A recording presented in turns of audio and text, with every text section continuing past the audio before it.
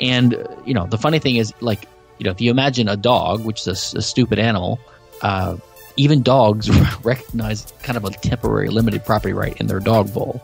If they're eating out of their dog bowl and another dog approaches, they're going to growl. And because there's a possibility of conflict, because there's only so much food in the bowl, they can't both eat the food, right? This is a common sense, almost undeniable feature of what property rights are. For some people, that'll be the most objectionable thing you've said so far.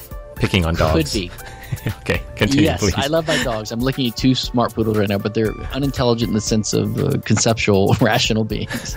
Okay. I'm just saying even dogs can recognize, although I agree. I would take my poodles over some socialists any day. There's a line by Mike Masnick or someone. No, not Mike Masnick. Someone else. He says that even birds don't try to copyright their songs or something. They just sing them freely. But when you ask about why information, which is what the idea of IP is property rights and information, why information is not ownable, it's not exactly because it's replicable. Let's go back a second. Information, as by the way, the proponents of intellectual property often point out, they will often say, well, I agree with you that only scarce resources can be owned, but information is always stored on something physical, right? It's always some arrangement of bits or atoms somewhere. And I think they're actually correct. Information is not a free-floating thing. We don't live in a Platonic universe where there's ideas just floating around out there. Information is always embodied in some kind of substrate or medium. Even if it's in a signal being transmitted from Mars to the Earth in an electromagnetic wave, it's some kind of perturbation of the EM fields, which is some kind of scarce resource itself because you can only use the bandwidth so much, etc. But usually it's stored, and in copyright law, it says that there's a copyright in original works by an author, fixed in a tangible medium of expression. This is what copyright law is. So even copyright law recognizes that you have to fix it. You can't just tell a story at a party and claim a copyright in that story. You have to fix it in a tangible medium of expression, which means you have to write it down. You got to record it somewhere. You got to store it somewhere, right? Which is how information works. All information is stored somewhere. Even if it's a memory, it's in your brain. It's some kind of patterning of the neurons in your brain. But typically, it's like ink on paper, or carving on a tree, right? Or a paint on a cave wall, right? Or the impatterning of, or the way that the pits and the ledges of a CD are put on there by a laser, which puts zeros and ones on there, which some other device can read and get information back out of. Information is always stored, in a sense, on some physical medium. I assume you'd agree with that. I don't. Yeah, and you sound very much like a patent attorney. Yeah. And but the thing is, guess what? These physical mediums are ownable scarce things. Someone owns them already. Okay? So the problem I'm getting to is what I call double counting. And you see this in lots of areas of political theory and even libertarian talk. You'll have, for example, to take a slight digression, someone say that they own their labor. Okay. Now, I disagree with this. I understand what they're saying, but to me, they're double counting.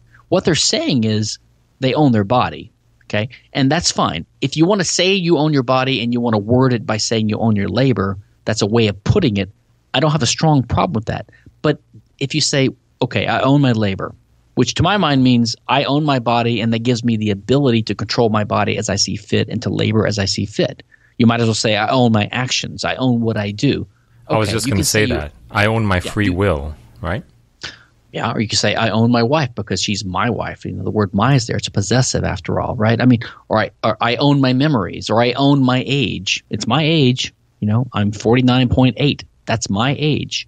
It is my age. I guess I own it. I mean, there's no end to these metaphorical ways of putting things, right? But my point is, if you ask someone who says they own their labor, well, do you own your body? They'll say yes. I'll say, so do you own your body and your labor?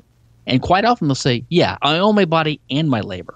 Now, to me, that's like saying I own my head and I own my brain and I own my thoughts in my brain. I mean, you keep adding these things and you end up double counting.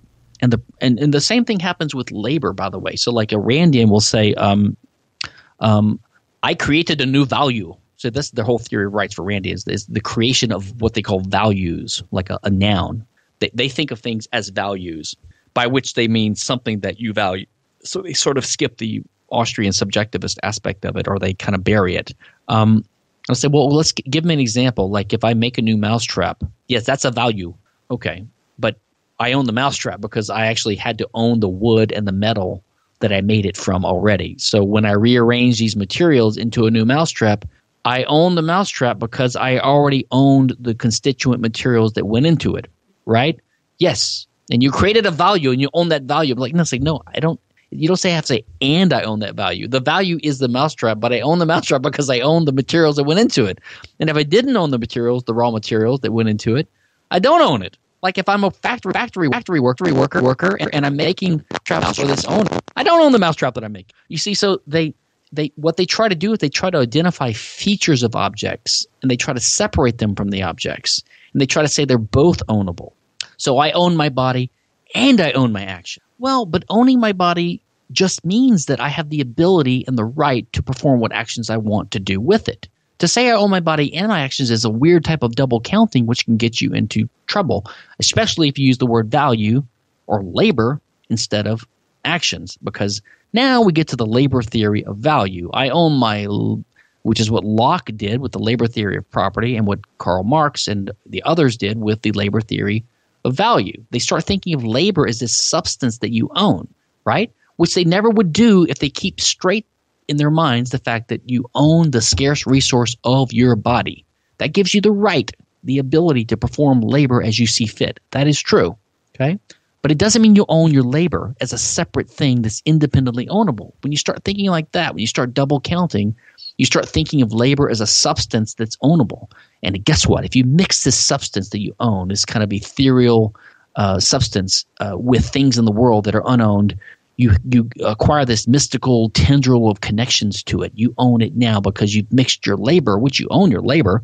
Never see labor. It's never weighable. You can never measure it, right? And then the Marxians start saying, well, it's exploitation, right? If you don't pay someone if you make profit off of one of your employees because the labor they mixed, they own their labor and it goes into these products they made for you, so you're exploiting them, you're stealing from them, you're stealing their labor from them, you're effectively enslaving people by employing them. So basically, this convoluted way of thinking, this imprecise way of thinking, leads people to come to the exact opposite conclusion that common sense would lead you to.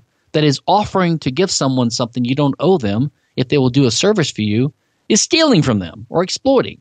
So it's completely backwards. So I think the way to look at this is step back and say, it's not really the fact that information is replicable, which is why it's not a scarce resource and not ownable. It's that information, just like bitcoins, right? What is a bitcoin? It's just the arrangement of information, or it's the arrangement of material that someone else owns, right? Information has to be stored on a substrate, on a carrier. Intellectual property tries to grant property rights in ideas. But what are ideas? Again, ideas are knowledge or information which is always stored in some underlying owned thing. And therefore, let's just consider an object that most people would uncontroversially agree is ownable and should be ownable. Like, let's say a red billiards ball. Okay, so here we have a red billiards ball. Let's say it was manufactured in the year 1985. Okay, so now we have a 30-year-old billiards ball. It's got a certain size. It's got a certain color. It's got a certain weight. Right? It's got a certain. It could even have a little. It could have a pattern of information etched upon it somewhere. You could have, it could have the Bible actually etched into it somewhere. So it can have information in pattern into it, right? So we have an object that has an owner. Now this object is describable by many of its features, right? Or characteristics, or what you could call properties, right? One of the properties or features of this ball is its diameter. One is its mass. One is its age, okay? One is its composition. Right? One is its degree of perfect sphericity. I don't know what the word for that is. One is its color. It could be bright red. These are all features of – another one is the information in pattern onto its outer surface. There could be a nice saying or the Bible or whatever on there. These are features of the object that are owned. And this is why I mentioned the double counting point.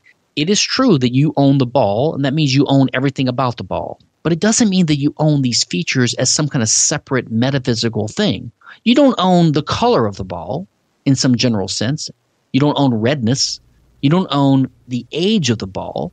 If you did, that would mean that you have a property right in every other, I guess, thing in the universe that's exactly 30.1 years old or whatever the age is. You would have a property right in everything in the universe that has this exact sphericity and this exact mass and this exact diameter, right? Or that looks like this ball. And that is the problem with intellectual property. And that's the problem with treating Bitcoin as property, in my opinion. Okay, but hold on for a second. I don't know anyone who supports IP that would claim that they own all of those things separate. They would claim that they own the combination, this unique and original combination of characteristics.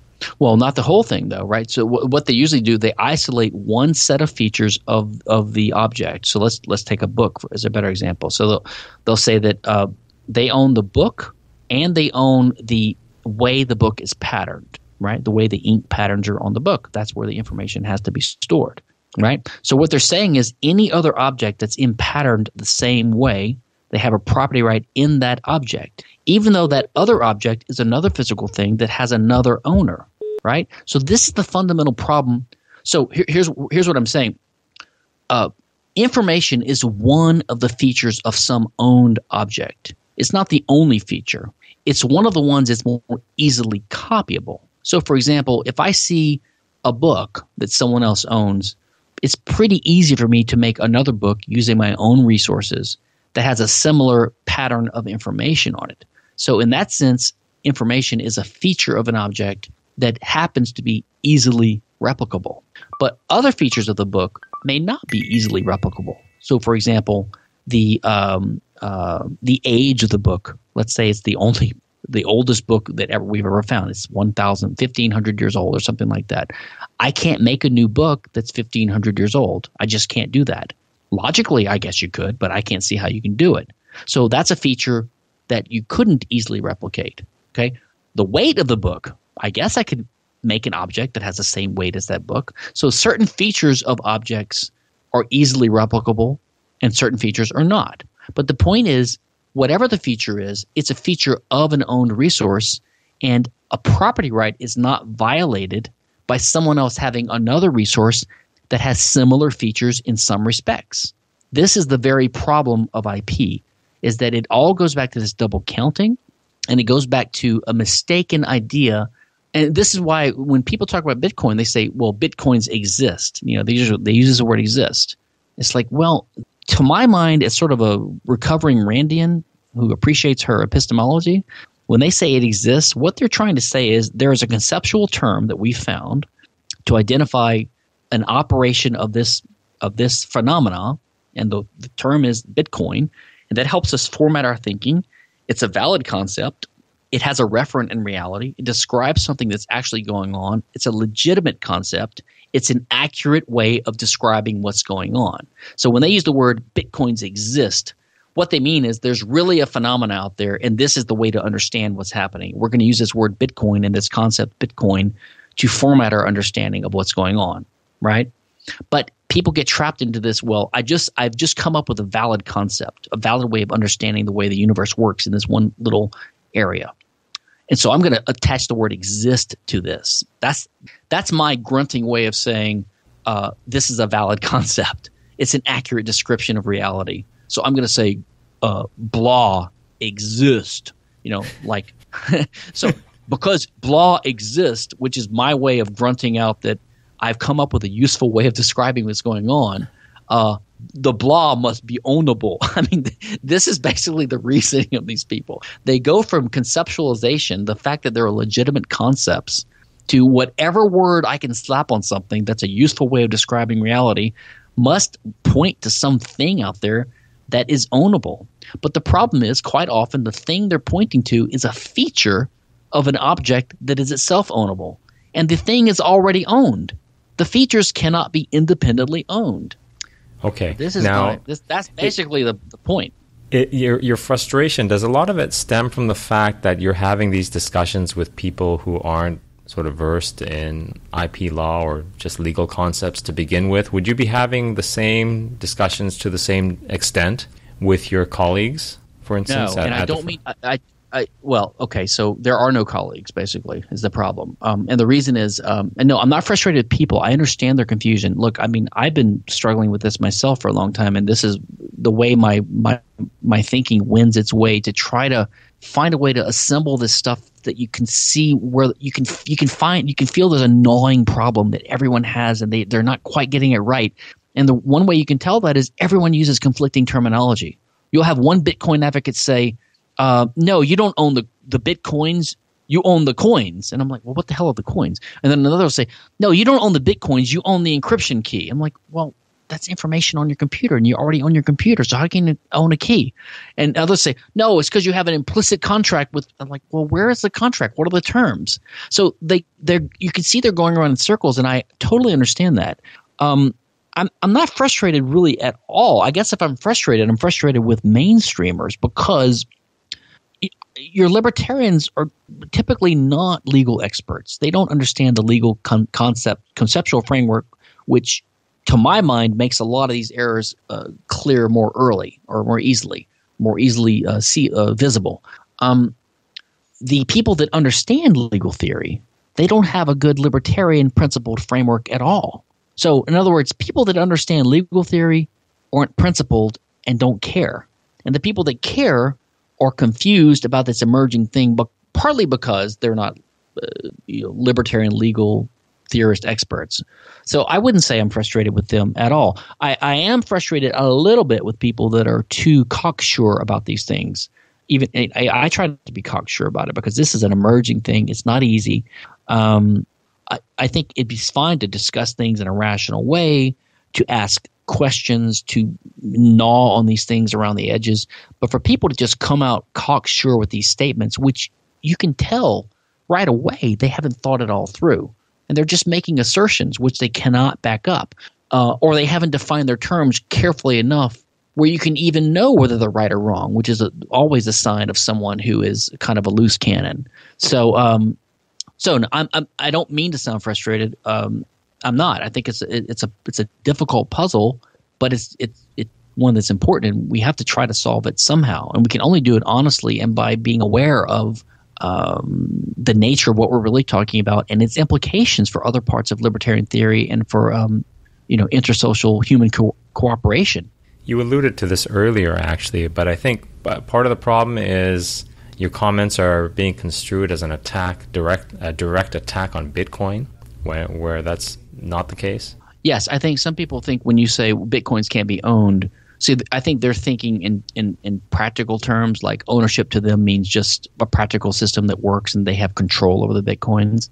And of course, I wouldn't deny that because I've had people send Bitcoins to me and I've sent Bitcoins to others. So I know that there is the way you can use a system to change these ledger entries, right? There's a way to do it. But that's not what ownership means. I don't think they have an appreciate, and it's partly my fault because when I say no, it's not ownership, I'm going back to the legal interpretation of ownership, and not just legal. I mean, this is part of libertarian theory. It's important to make a distinction. It's important to make a distinction between might and right. It's important to make a distinction between is and should.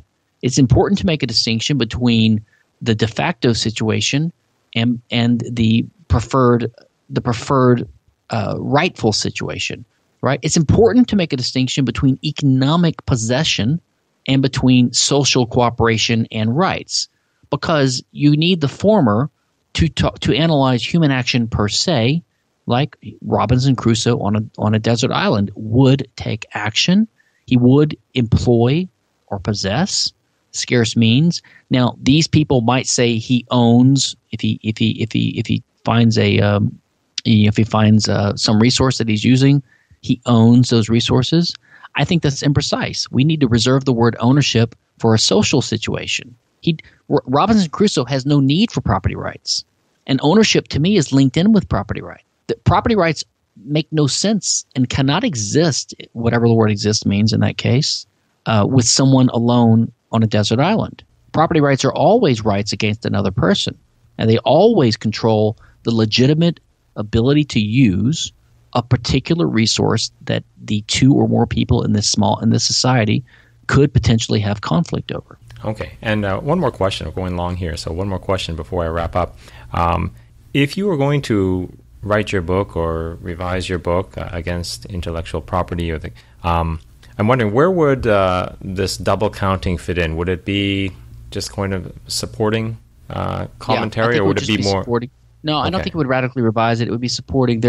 I would also be a little bit more, maybe I might revise some of my wording on the word scarcity and make clear to people that it has to do with rivalrousness, not just lack of abundance. I also probably would bring in this negative servitude idea I've used before, which complements what we've talked about today. And I've got a whole blog post on that. But in short, the negative servitude idea is a way of legally classifying the nature of intellectual property rights, which is it shows that what an intellectual property right is. It's what we call a negative servitude or a negative easement. It's basically a legal right for some person to use state or legal force against someone else to prohibit them from using their own resources that they legitimately own in a given way. And that is an accepted legal classification in law called negative servitude, which you would see, for example, in a restrictive covenant, like in a neighborhood where everyone agrees that you can't paint your house purple.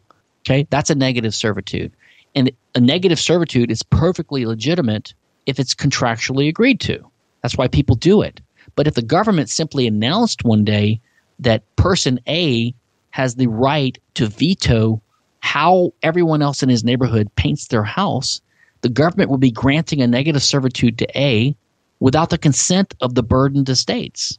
That would be a taking of property, and that's exactly what IP does. Copyright and patent are negative servitudes whereby the government grants to someone who registers some claim with the state saying, I've come up with a new copyright song, I've come up with a new invention, and the government says, okay, we're going to give you the right to veto how others use their existing owned resources. That is a negative servitude.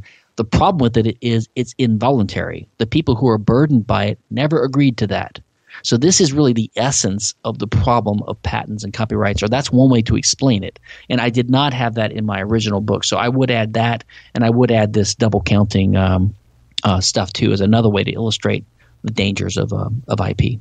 Okay, my guest has been Stefan Kinsella, patent attorney. You can find him at c4sif.org. I believe I have that correct. Is there any other website or, for instance, a podcast you want to mention?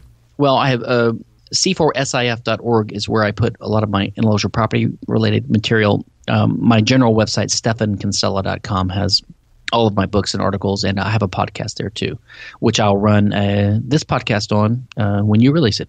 Okay, great. And I'll link to that on the show notes. Thank you very much for joining me for this in-depth and extended conversation. I really enjoyed it. And please visit my website at powerandmarket.com. Until next time, take care.